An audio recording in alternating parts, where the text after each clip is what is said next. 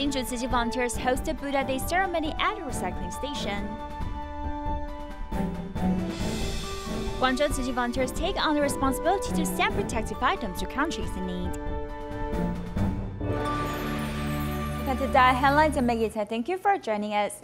May is the month of gratitude. Thus, Tzu Chi volunteers in Xinzhu chose to host a Buddha Day ceremony in Xinzhu recycling station. The ceremony kept pandemic prevention measures with asking people to stay within social distance guidelines, registering people's attendance as well as wearing masks and measuring body temperatures.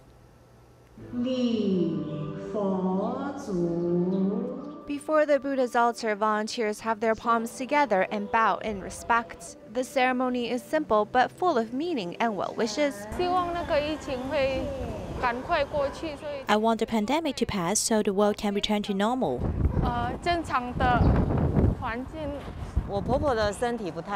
My mother-in-law's health hasn't been so good lately, and I'm here today at the Buddha Day ceremony, so I made a wish for her health to get better. The Xinzhu recycling station, located underneath an overpass, is cool and airy. Thus, as long as people keep social distance from one another and protect themselves with masks, they are less likely to worry about the virus. We are still doing prevention measures. We have maintained social distance and registered each attendant. They have their body temperature measured and wear masks. Besides the ceremony, volunteers also promote vegetarianism by giving participants discount vouchers, especially to the young people. We are promoting positively and have partnered with these businesses. We have worked up a map of vegetarian restaurants, and the young people can just scan this QR code to find where their nearest vegetarian restaurant is. May is a month for filial piety, and here at the recycling station, it's always a good time to cleanse your soul as well as keep the planet clean. In 2015, the Formosa Fun Coast water park explosion caused a great furor to society. At that time, a total of 12 injured patients were admitted to Taipei Tzu Chi Hospital. One of them is Dian Dian, who had to rely on an EMCO machine for a while to maintain her life. Fortunately, the medical team worked very hard to rescue her, and she is now starting a new life. What I'm holding are eyebrow pencils and eyebrow trimming scissors, and these are microblading needles. Wearing a mask, Dian Dian is introducing the tools in the beauty box. She is learning beauty-related skills. With round eyes and tall nose, she is a bright girl in everyone's eyes. However, when looking closer, you will find a large scarring on her arms. In a short time, 12 patients who were burned in the Formosa Fun Coast water park explosion were sent to the emergency room of Taipei Tzu Chi Hospital. For nearly 4 months from that moment on, the medical team did their best to give these young knives the best care every day. At that time, 65% of her whole body was burned. She experienced the difficult process of living with ECMO, kidney dialysis, skin grafting, and dressing change. Fortunately, with the efforts of the medical team, she was finally discharged after 125 days. Thank the medical team for not giving up saving me. They have provided me with the best medical treatment. Thank you, everyone. Find out the starting and end points of her eyebrow, then you can draw the golden ratio of eyebrows. After discharging from the hospital, Dian Dian worked hard to do the rehabilitation, trying to recover from the pain of the dust explosion. Now, she is practicing conquering her mother's eyebrows to help her start a new chapter of her life. I wish to have my own workshop which can be lent to others or used by myself. Although the explosion has cast a shadow on her colorful youth, with the love from the medical team and volunteers, her life is full of hope again. I'm really grateful to the people who helped us in Tzu Chi Hospital. Thank you to the medical team, my family, my friends who have accompanied me all this time. How much water do you drink a day? Family medical doctors recommended a person weighing 60 kilograms should drink 1,800 to 2,400 cc of water each day. Some foreign studies have pointed out that drinking too much or too little water will affect cognition and even lead to dementia. Let's hear what doctors think of this. Fitness instructor Jacko needs to deal with administrative paperwork every day, and despite the static nature of this work, he doesn't forget to have a water bottle by his side so he can drink at any time. You shouldn't wait until you are thirsty to drink. It should be from time to time. Probably when I think about it, I'll pick up the bottle and have a drink. In addition to paperwork and coaching students, fitness instructors also need to do their own training. At this time, water intake is even more important. His experience is that drinking too little water leads to slower reactions. If you drink too little water, your body's concentration of blood will increase. After flowing to the brain, your blood flow rate may become slower because of the thicker blood and make you think slower or a bit duller. Studies abroad have pointed out that drinking too little water or too much water may affect cognition and even lead to dementia. Is this true? We can't say directly that drinking less will affect dementia, but it does have an effect on the function of the brain. The biggest impact is the blood flow to the brain, especially in the case of stroke. As for drinking too much water, it is thought to affect intelligence. Excessive water intake can lead to poor metabolism in kidney patients, but it still needs to be studied. Physicians recommend basic daily water intake be calculated based upon body weight. We can multiply our weight by about 30 to 40%. So if you are 60 kilograms, you should probably drink about 1800 cc to 2400 cc. While the impact of water on intelligence can be debated, most agree that it is important to drink water in moderation. Patients with heart conditions, liver cirrhosis, kidney disease should pay special attention to avoid excessive water intake, which can worsen their metabolism. In recent years, there have been many cases of homicides carried out by individuals with psychiatric conditions. Reporting from the media has exacerbated the fears of the public, equating the mentally disabled with aggressive behavior. In fact, surveys show the incidence of violence associated with the mentally handicapped is far lower than that of the general public. However, the stigma that surrounds them is different to shake yet another obstacle these individuals need to overcome. The media often use such horrible incidents to show to the public to make them judge others. One perpetrator suffers from mental illness, but the media may affix the label of mentally impaired to draw a clear distinction between ordinary people. The proportion of crimes associated with the handicapped is actually much lower than the average person. However, the media continuously reports this furthering and deepening the stereotype in society. It is common in our society to be beaten by normal people. We seem to be used to it. But as long as a mental patient hurts someone in the community, they seem to want to use this to expose it as a dangerous situation. Community residents blocked it and prevented us from going in and out. On the wall to oppose property rights disputes prohibiting entry and exit. We think it is discrimination against people with physical and mental disabilities. Local residents have long objected to this group home, delaying its opening for 1 year. We walked into the home and saw the environment especially designed for the handicapped and is actually quite beautiful.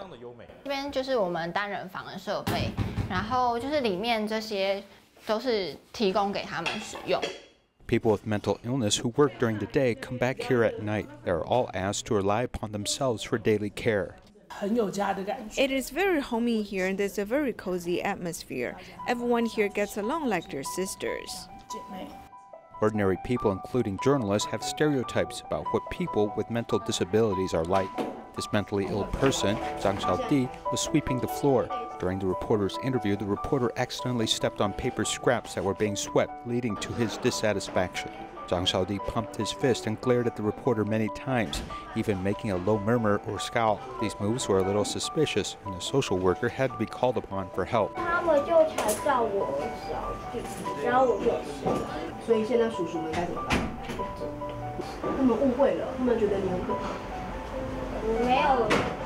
After some communication with this mentally challenged individual, we learned that there may be some negative stigma of these individuals as they may simply think a little differently than us.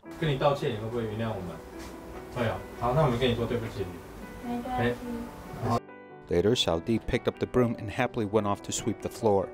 When you enter their mind and try to understand something with empathy from their perspective, you'll begin to deal with things differently.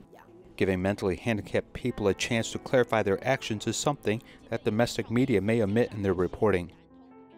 The handling of negative news of people with disabilities is discussed, and it must fall within the scope of the Mental Health Act. We have a concept that news should not discriminate nor single out persons with disabilities.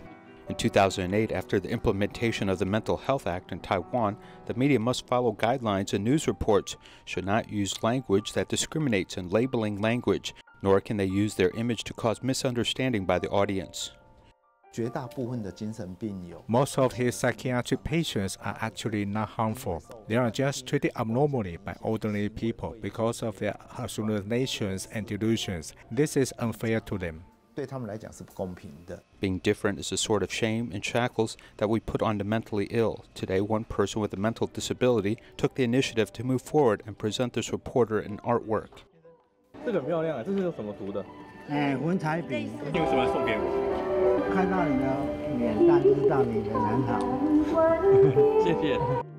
Sharing in good faith, this person easily befriended this reporter. Everyone should have empathy, respect, and friendship for mentally challenged people. I think we are improving in this area.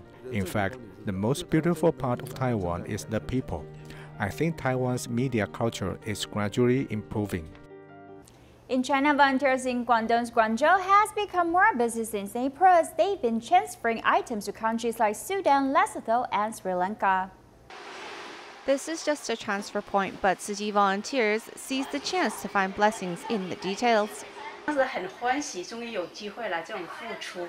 I'm so happy I have the chance to offer my service because these ventilators can be sent to the front lines to help someone.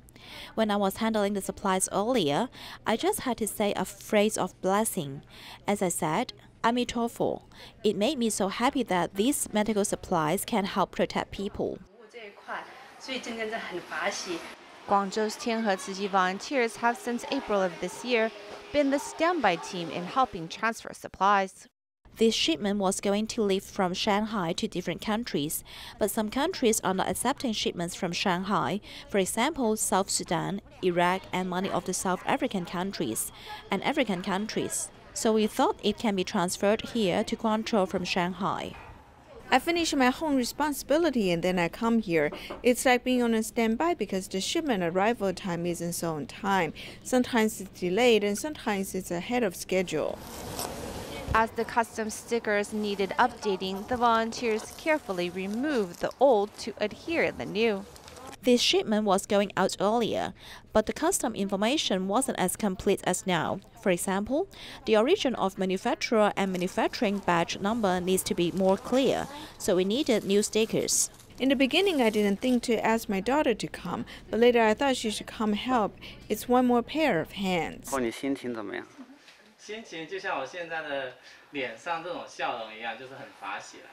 Keeping a heart of Dharma joy to help, it can be ensured that the people who use these protective supplies are filled with blessings as well. Tzu Chi donated more than 7,000 pieces of epidemic prevention supplies to 2 public hospitals treating COVID-19 on Bohol Island in the Philippines. Through the camera, the governor of Bohol Island thanked Master Zheng Yan again. Boxes of supplies were sent to the public hospitals in Bohol, the Philippines, including N95 and medical masks, isolation gowns, protective shields, and other anti-epidemic supplies. We will be able to protect ourselves from the disease, and we will be able to provide quality service to our patients. Tzu Chi volunteers also went to another hospital responsible for treating COVID-19 patients. The governor of Bohol specially came to greet them. In the past, he went to Taiwan twice as a member of Congressman. Now, he specially speaks in Taiwanese to express his gratitude to Master Zheng Yan. So kani kong kamsia tosya din ko ikidit gun. So on behalf of Bohol wa kani kong tosya kamsia hibong sige ditsi hi kotsay utsige ki ko ikitsedi.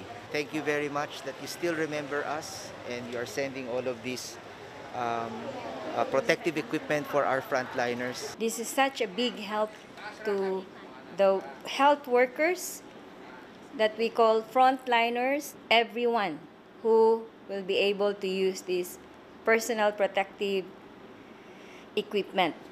The medical personnel are working hard at the front line, while Tzu Chi is providing necessary supplies at the back. Although the difficult moment is yet to pass, everyone unites together to get through.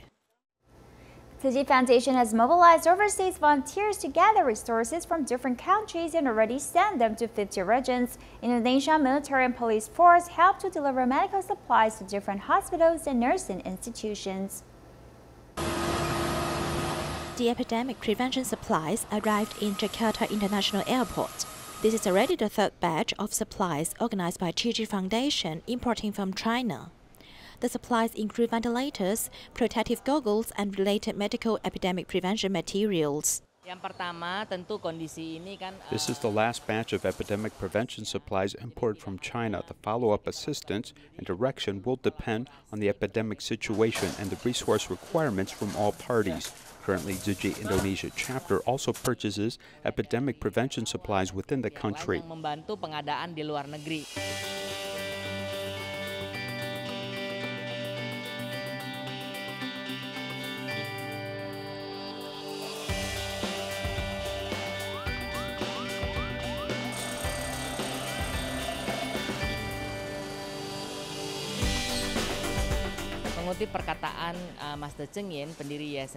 Just like what Dharma Master Zheng Yen said in Xinzhu aphorism, doing good deeds is also a blessing to ourselves. I hope everyone will do their best to do good deeds. The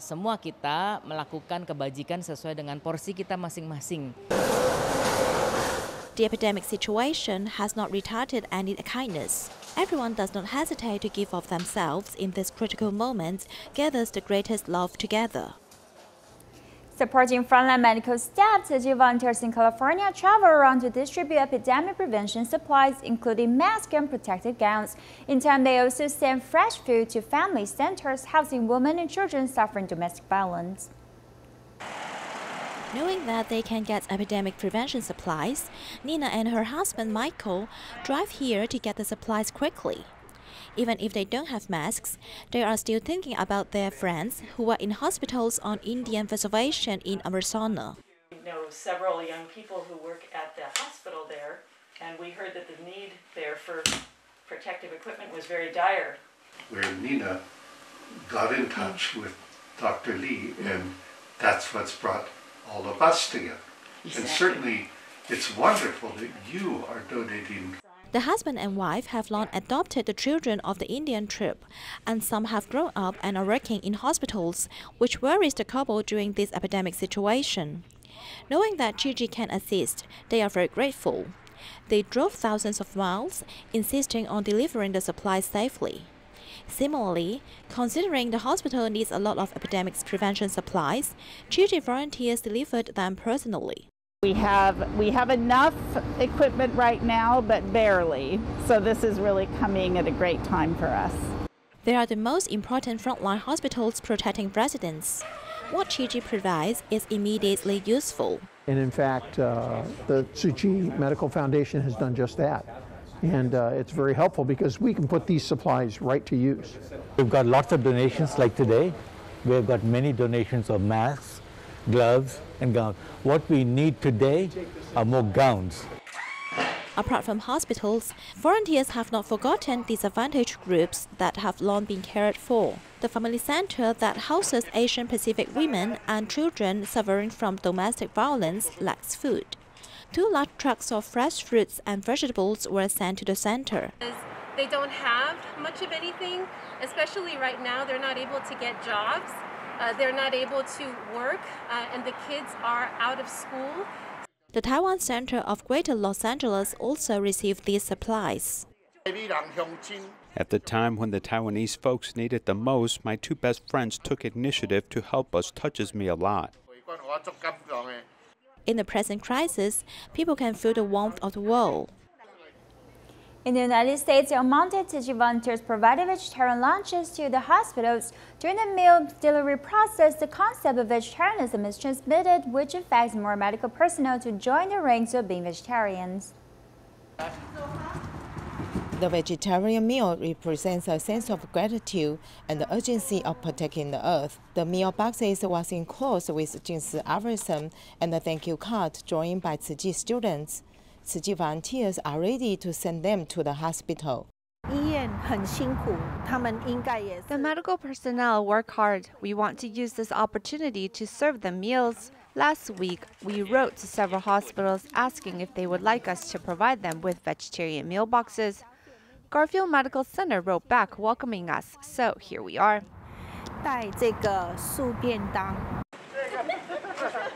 During the pandemic period, the warmth can be expressed to the medical personnel without shaking hands to greet. And when we get this type of recognition from the community, it makes the employees be inspired and have more love for the patient, so it works. Volunteers use delicious food to boost the morale of the medical staff, and other hospitals are no exception. Thank you very much for providing this vegetarian lunch. It looks really delicious. I hope our nurses will enjoy it. But when they want to eat, they all need to take off protective clothing and then put it on again. But I think their hearts are very warm. We hope that the angels in white can turn the warmth they receive into action and start from one vegetarian meal a month to later influencing more people to join. The plastic cover outside the guava help to protect the fruit, but many people don't know that this cover can all be recycled. Here we meet some recycling volunteers and they will show us how to organize these plastic bags. I always thought that it was just garbage and I thought it can only be used once, so I littered it after using it. Students have changed their old mindset after going to Zhonggang Recycling Station. These plastic covers used to protect fruits can all be recycled and reused again. We got a chance to connect with the food stores, and 2 food stores got about 10 bags a day. Think about it, 250 days a year will be about 3,000 bags. In the past, they were all burned. Shake it and loose it up, and then dry them there. We only give to vendors after air dried. It is quite complicated for a fruit bag. The whole process is exhausted and complicated. Without younger volunteers to help, these recycling volunteers often hurt their back and waist. Hence, they got a new invention.